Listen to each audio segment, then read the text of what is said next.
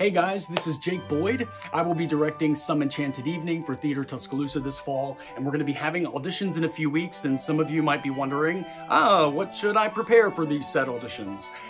Well, speaking for me, anything from the show would be awesome. That includes anything Rodgers and Hammerstein at all. Makes my job easier, very informative. Or if not that, just anything from the classical musical theater canon.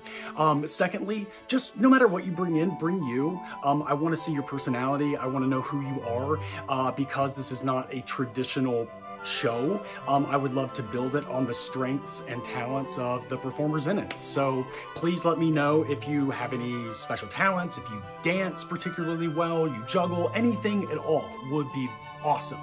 So I hope to see you in auditions, and please come out. It's going to be an incredible show, and we're going to have a lot of fun.